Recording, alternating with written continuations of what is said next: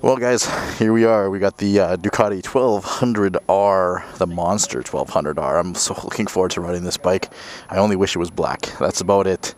So I got my cheat sheet here for you guys because there is quite a bit of shit going on this bike. Ooh, sorry, quite a bit of stuff going on this bike. It's the second generation, and sorry if I butcher this, Testa Stretta desmodromic engine. And with the desmodromic engine, for those of you guys who don't know what it is, it involves the valves. It's a way of, or it's Ducati's way of getting rid of valve float. And what that is at higher RPM, your camshaft is turning so quickly that the springs that open and close your valves don't have enough time to actually close the valve. And what the desmodromic system is essentially 2 cam lobes for each valve.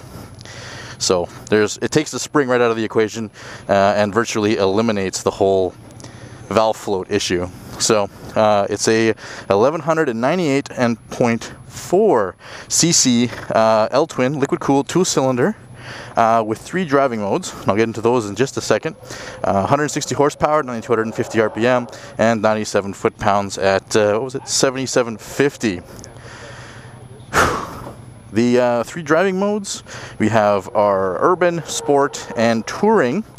Each one of them has their own traction control, ABS settings, etc., etc. But you can fine-tune those on your own on this lovely TFT color display, which we will show you guys here in a second. ABS is standard, front and rear. Transmission 6-speed, wet, multi-plate hydraulic clutch, 15 and 41 drive gear ratios. Actually, they're on this side, so I'll show you guys. 15 and 41 ratios from factory. Of course, you can change that if you want, but that's aftermarket. Front O-rings inverted, fully adjustable 48mm forks, 5.1 inches of travel.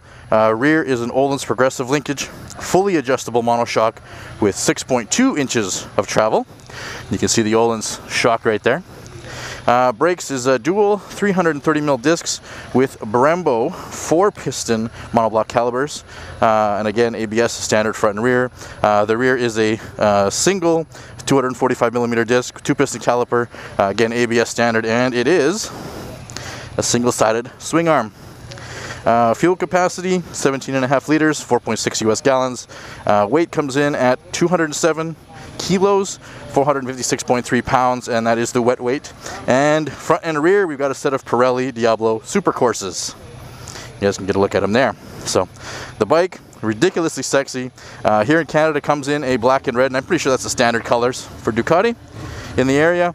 MSRP in Canada about 20,500. Factor in your tax, your PDI freight, all that jazz. There is a large number of aftermarket components you can get from Ducati. Carbon fiber bits, aluminum anodized components, all sorts of stuff. Check out the Ducati website and you guys can see it all.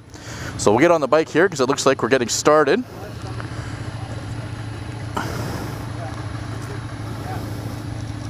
And we'll see what this nice TFT display shows. I believe it's the same display that's on the Multistratus here. Nope, it's a different display. So we'll take a look here. We'll get on the bike. It's a very comfortable seat. Just sitting here, I'm just dangling my feet off a little bit. It's real nice. Let's turn on the dash. Got the nice Ducati logo there. Got all the little bells and whistles. We'll start the engine here, get it warmed up. You're good on this one. Oh, dude. I'm beyond good. Alright, so let's start this guy up. Oh, there's that Ducati. That L-twin engine. Alright, so let's take a look at what we got here. We have our tack. We're in sport mode, as you can see there. Speedo, gear indicator, your traction control settings, your kilometers, your ABS settings. If you guys see the ABS light here, that will turn off once we start riding. It's a little faint, but we have our turn signal left and right. We've got our high beams, oil pressure, fuel light, check engine light, and the neutral light. I think this upper part here lights up as well, but I'm not sure. We'll have to try that out. In terms of all the controls, we've got our flash to pass here. You can see the high beam light comes on. What is this guy here? This cycles through your display here. So we got average speed, trip time, clock, air temperature, humidity. Is that humidity? I don't know. No, that's temperature. So we are in sport mode. I'm just going to take a quick second here to strap up my chest here. We'll finish going over the controls. Horn, turn signals. Looks like, what do we got here? I'm not sure. Oh, it sounds nice.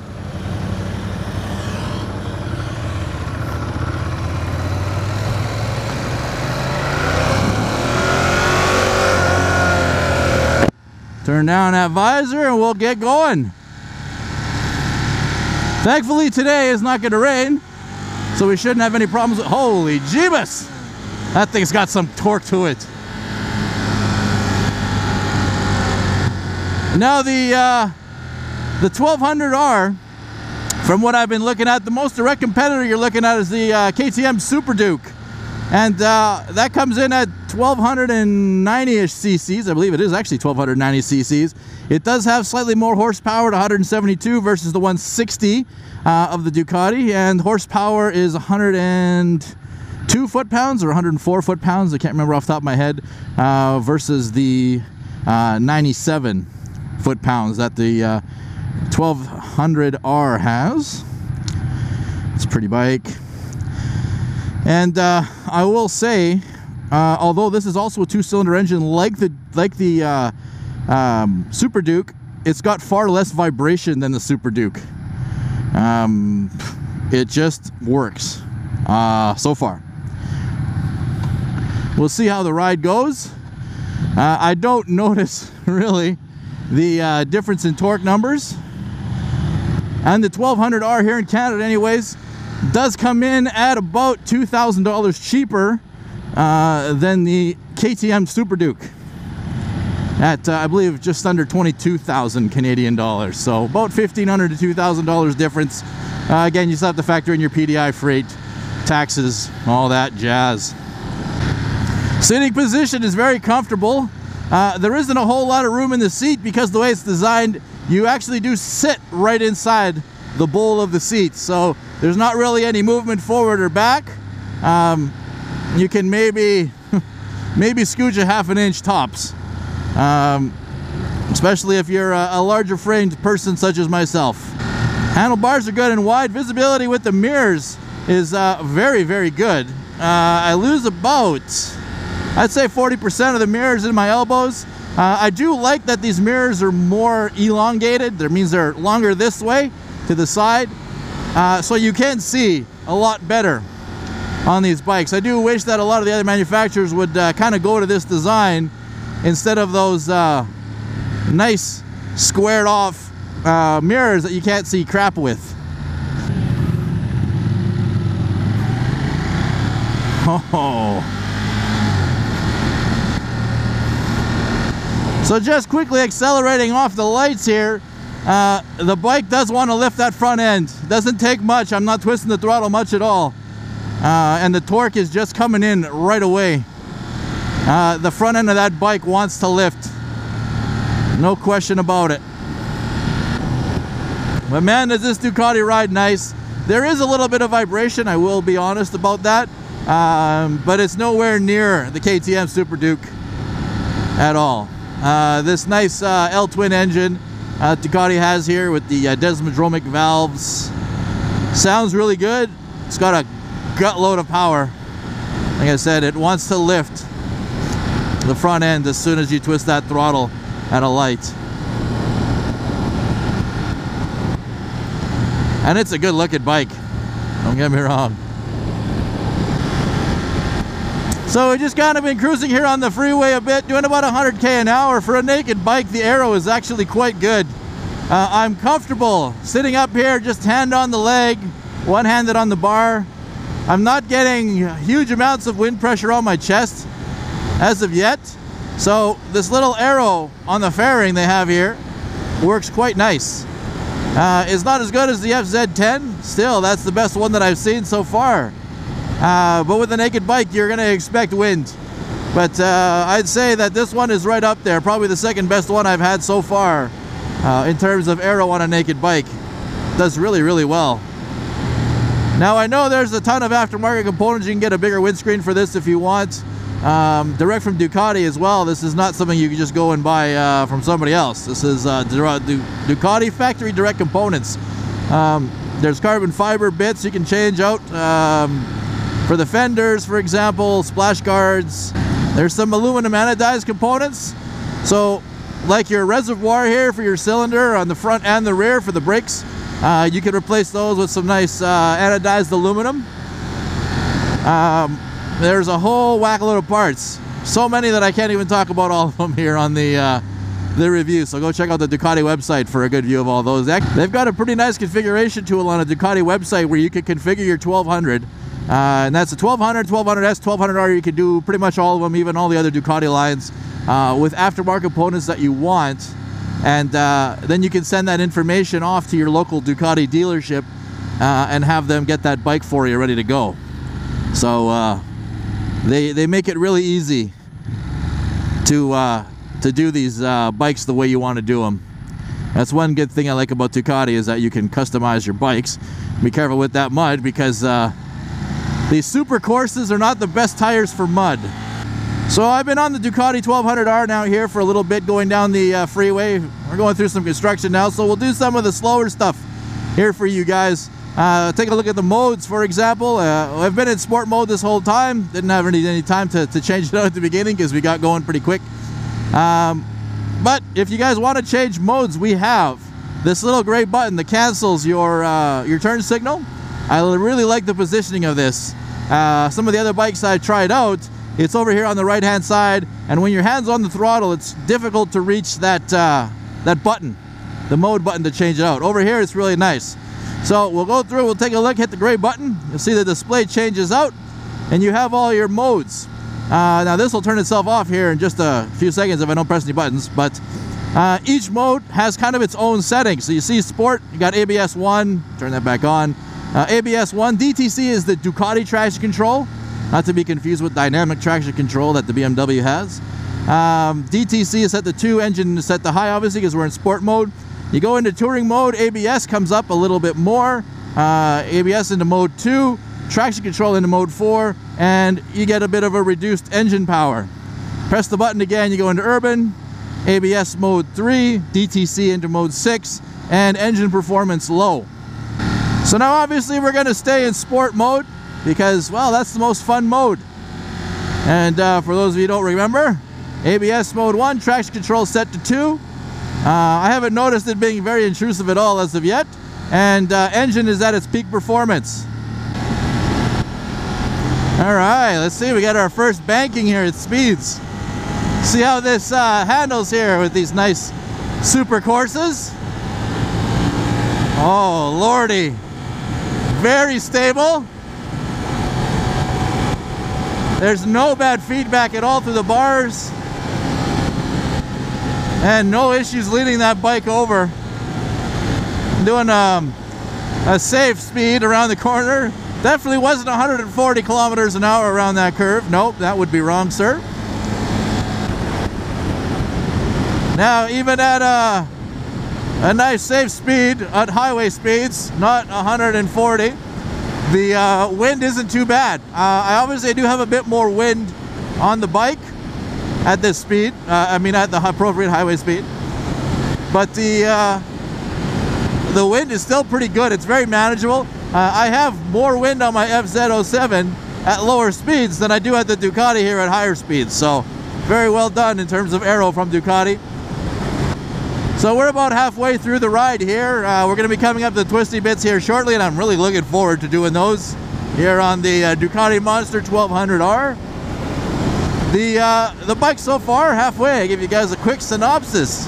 Has been excellent. The seat is very, very comfortable. It's not soft, it's not hard, it's perfect. Right where you want it to be. The way they've designed the seat, it really cradles the rider. I still have enough room. If I want to lean over the tank, I can do it quite easily. The tuck position, it's not quite like your sport bikes. It's not as comfortable. You can't really get your elbows tucked in if you're leaning over, but it works nonetheless. The hand grips are wider than normal. Still comfortable, still don't have any pressure any vibration, any fatigue in my hands as of yet. Visibility with the mirrors is excellent, about 40% loses lost to my elbows. The controls here, excellent. Like I said, I can easily reach all my controls with my left index and thumb, including the mode select, which on many other bikes in this class are on the right hand side, and I have a hard time reaching it when you got your arm or you got your hand around the throttle. The Ducati performance around the long curves was excellent, very, very stable. Vibration, although it does exist, is very, very minimal from the twin, far less than that of the KTM Super Duke.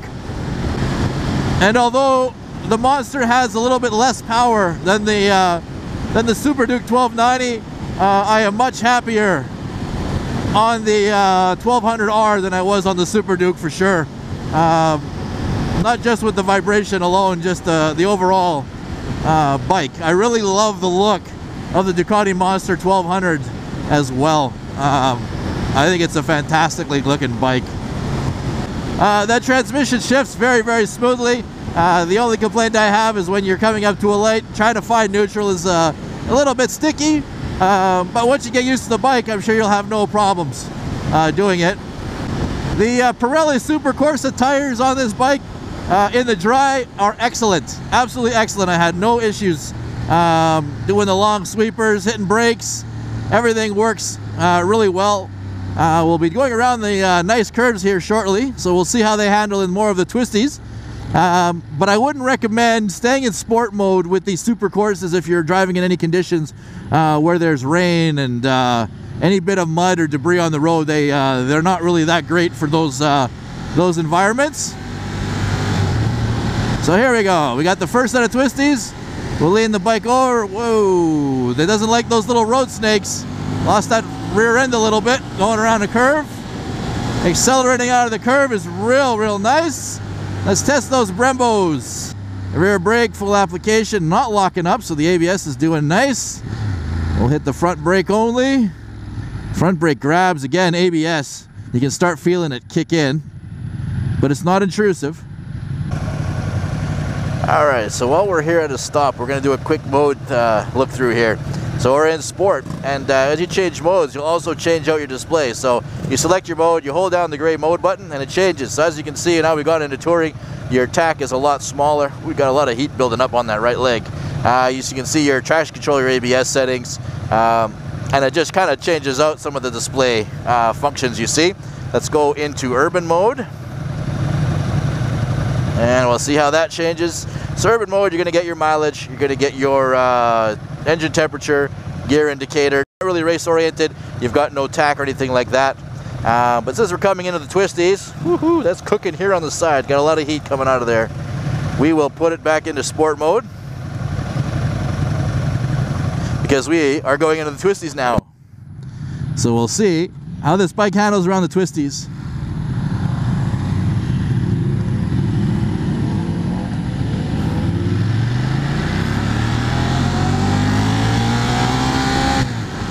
We'll let this Ducati Scrambler get a little bit ahead. The guy's not bad at riding, so. Whoa, good test of the brakes here. Nothing's locking up. Well done, ABS. Oh, chugging. Was in third gear there.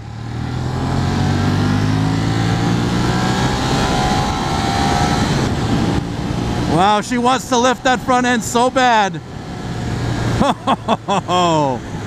Second, third gear, I had to let off the throttle or that front end was coming up. My goodness. This thing's got a lot of grunt. A lot of grunt. The way it pushes out that torque too, I think it actually does a better job than the KTM. Gotta say, I'm very impressed. I had to, I was fighting to keep that front end down because it got real light, real quick. Alright, so we're coming around the left here. We'll be doing the twisties. Hopefully nobody goes down because we are going a little bit quicker on this ride, thankfully. Thankfully, we're going a little bit quicker. Really got to test out those brakes though. These brakes, these Brembos are doing magnificent. I am very, very impressed. by these Brembos. Ooh, got a little bit of gravel here. Second gear in the lower RPMs until you get to about 3,000. It does chug a little bit. So easily solve that. Don't stay in that RPM range.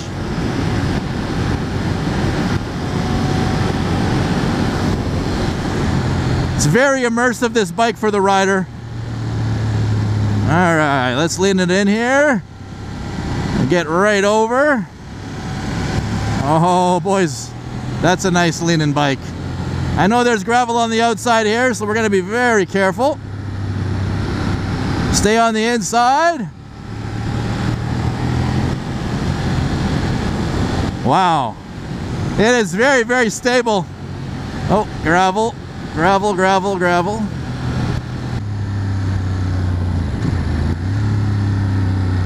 So we just did a nice long stretch of back roads here. Lots of bumps. The suspension is a little firm, but it's not so firm that you know, you feel every little bit of the road. It does dampen some of it, but you definitely do feel some more of the mid and bigger kind of bumps. The small stuff, it does a pretty good job of tuning that out, especially the front end. The rear end, I feel a little bit more bump, but that could just be simply because of my weight, which again, I am fighting to keep that front end down. Holy jeez. All the way up to about 130, I'm fighting to keep that front end down. As some of you are saying, lift the front end. I know. But I did promise the Ducati guy that I wouldn't do that, and I won't. Got to keep a nice relationship with these folks. I can keep making video reviews for you guys. And this 1200R has not disappointed as of yet.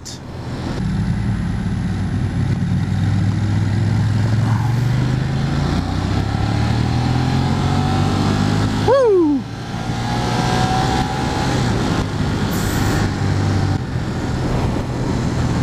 It is actually quite difficult to keep up with these guys coming around a corner, even though I have substantially more oomph than some of these bikes, just because I'm literally trying to keep the front end of the bike on the ground. If I in any way was able to keep up with these guys accelerating out of the corners, that front end would be coming up right away and right quick. All right, so we got some more twisties coming up here for you guys. I suspect it'll be the same. The Ducati will perform magnificently through these curves. Third gear, 85 k an hour. We'll go into this nice tight curve. Oh, we'll shift down because guys are slowing down here. Come around here to lean it over. Oh my goodness. It's about 4 inches from hitting my knee on the ground. And I am not wearing sliders. Oh, look at this. We'll take this curve a little bit more leisurely because I know there is gravel here. Whew, that's close. Wow, it's stable, even at a 45-degree bank. Oh, man, that front end wants to lift. Even at a 45-degree bank, this bike wants to frickin' stay in that lean. Woo! Wowza. Stay down.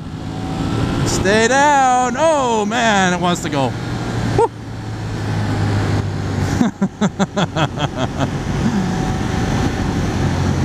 Man, is that going to be a complaint issue or not? I guess not, because you could always put it in touring and urban mode and it might resolve that issue. But definitely in sport, man. Whew. Does it want to lift? Woo! First gear, right to the red. Second gear, right to the red. Holy crap, does that front end want to move? That's just getting ridiculous. Still, good time. Just be prepared for that. If you guys are riding the 1200R, be prepared for that. That front end wants to come up. All right, so we're going to be making a left-hand turn here, acceleration. I can tell you the front end's going to want to lift. That is not an understatement, boys and girls. All right, second gear. Rev limiter. Rev limiter. Slow it down. Okay, so when you hit the rev limiter, I just kind of noticed this as well. The red lights here on top kind of light up. When you hit the yellow, you start to see the red show up, and you've got 3 different bars here. 2 on the outside, and then 2 in the middle, and then 1 big one in the bottom. When that big one in the middle, I should say middle, not bottom. When that big one in the middle lights up, you've hit the red line. And whew, does it want to lift? Does it want to lift? All right, so we're starting the journey back to the dealership here. So I'll give you guys a quick synopsis here on the Ducati 2016 Monster 1200R. This bike is fantastic. It's comfortable. All the controls exactly where I want them to be. Easy reach, mode buttons included. Very easy to get to, very comfortable.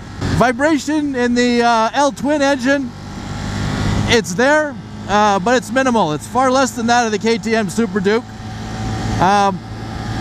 Do I wish it was gone completely? Yeah, but the only way to really get rid of that completely is to go into a 4-cylinder or maybe even a 3-cylinder with the right componentry. You might be able to get rid of all that vibration. But then you kind of lose out on that Ducati flair. The TFT color display, very easy to read.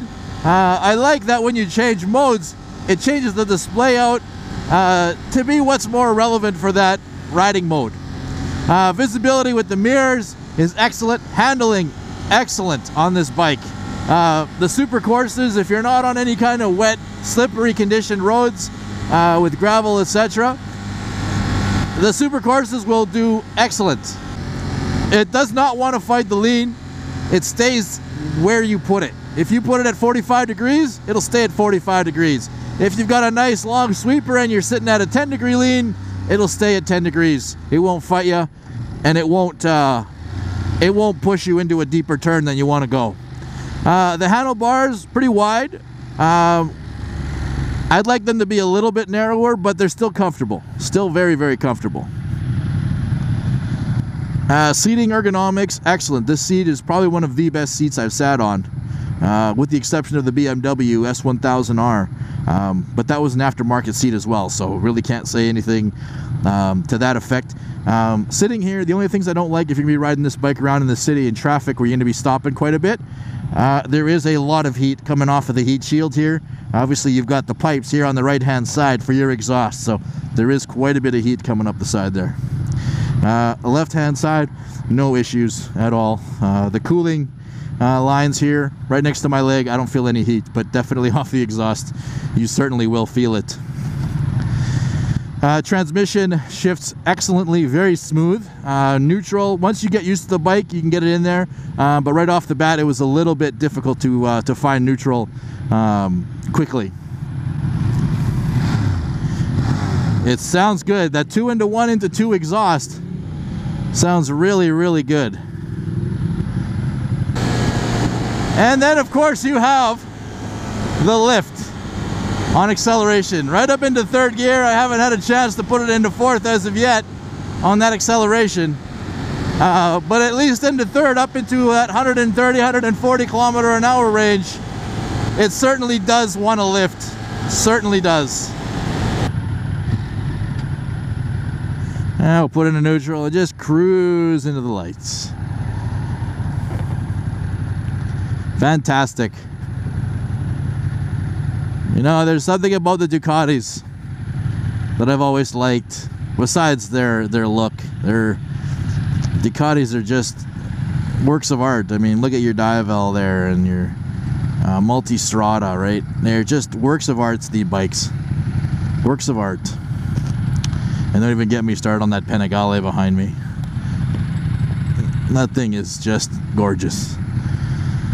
But just the way the Ducati bikes look and the way they sound and the way they run, yeah, sure, some of the bikes have had some issues.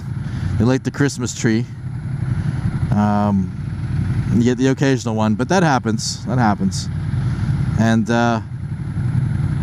you know, people still buy them. There's just bikes that are just absolutely magnificent in every way. No one ever said Ducati makes ugly motorcycles, I tell you. So we're on the final stretch here, coming back to the dealer. I've put the bike into urban mode for the last little bit here, just to try it out, just to see what it's all about. It's definitely more relaxed, for sure. If you're going to be riding in wet conditions, where the road conditions aren't very good in general, put it into urban mode, even touring mode. It brings up your traction control and your ABS settings as well. And the bike is a lot more relaxed, it's tamer. If you're on dry roads doing some twisties, by all means, put her into sport and gunner. Just beware that front end wants to lift really bad. It wants to get up on that rear tire when you're in that sport mode coming out of corners, so just keep that in mind. But otherwise, I have no issues with this bike. I have no issues recommending this bike to anybody. If you guys are looking at buying a bike in this class, this 1200-ish liter bike and up class, and you're actually contemplating buying the KTM Super Duke, before you do, I highly suggest you go out to your Ducati dealership, you give the 1200R a try. Worst case scenario, you get to try out another bike, you get to see what it feels like, you get to try out a Ducati. I mean, that alone is worth the trip. And you might find yourself wanting the Ducati over the KTM. I know my own personal preference, I would take the 1200R over the KTM 1290 in a heartbeat. Absolute heartbeat. And that's not even factoring in the fact that the 1290R is also cheaper than the 1290 Super Duke.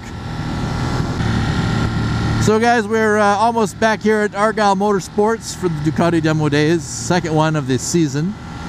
And I've been riding the 2016 Ducati Monster 1200R, a bike that I'm very, very impressed by. It's definitely now in my top 2 picks for a liter and up naked bike. It's basically, for my opinion, between the BMW S1000R and the Ducati 1200R. It's going to be a tough choice, I tell you, for me. But for you guys, if you guys want to come check it out, if you guys live in the Edmonton area, come over here, hit up Argyll Motorsports, let them know Tacmoto sent you, let them know you want to try out some of these Ducatis. They'll do what they can for you.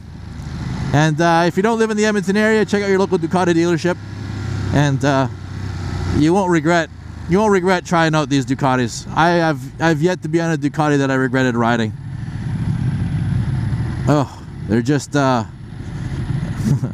they're just eye candy. Even just looking at them, they're gorgeous bikes. So, saying that, boys and girls, demo rides come to an end.